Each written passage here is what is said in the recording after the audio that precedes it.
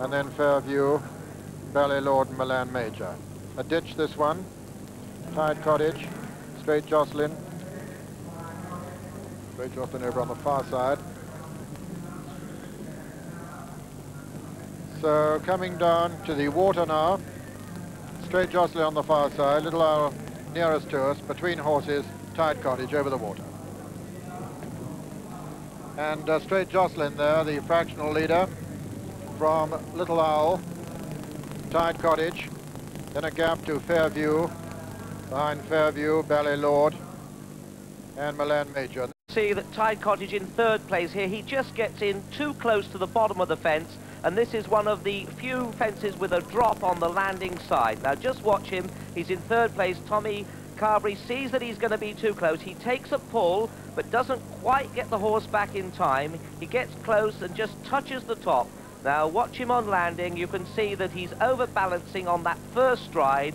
His nose touches the ground, and that's gone past the point of no return, I'm afraid, but it shouldn't really affect him in his future races. But you can just see there, in fact, Fairturn's jockey being unseated wasn't hit at all by Tide Cottage as we had originally thought. They've got 5 left to jump now, and they're only, Ron Barry is sitting up all right. There are only 3 horses left in it now. Milan Major is continuing.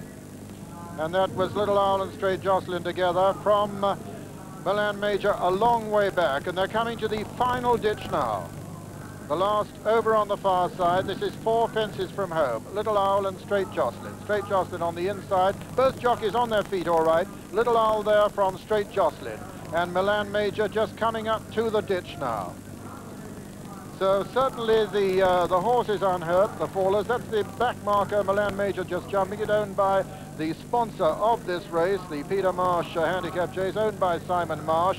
So virtually 3 left in it now.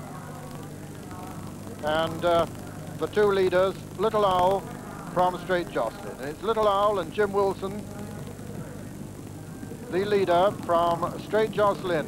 Peter Scudamore as they come down to this next one. Little Owl from Straight Jocelyn. Straight Jocelyn, mistake there. Looks as though he's getting a bit tired, Straight Jocelyn.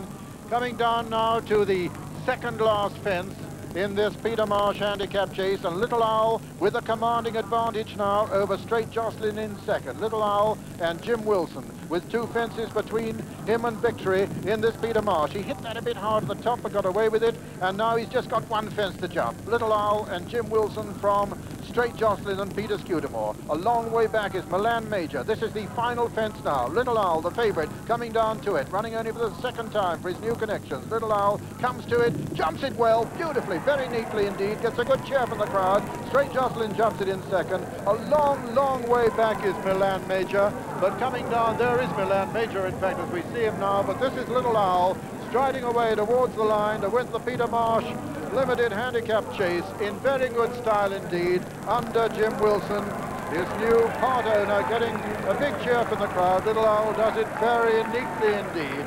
Little Owl passes the winner of the Peter Marsh. Second, Straight Jocelyn, and we'll have quite a long wait then for Milan Major. There is the winner.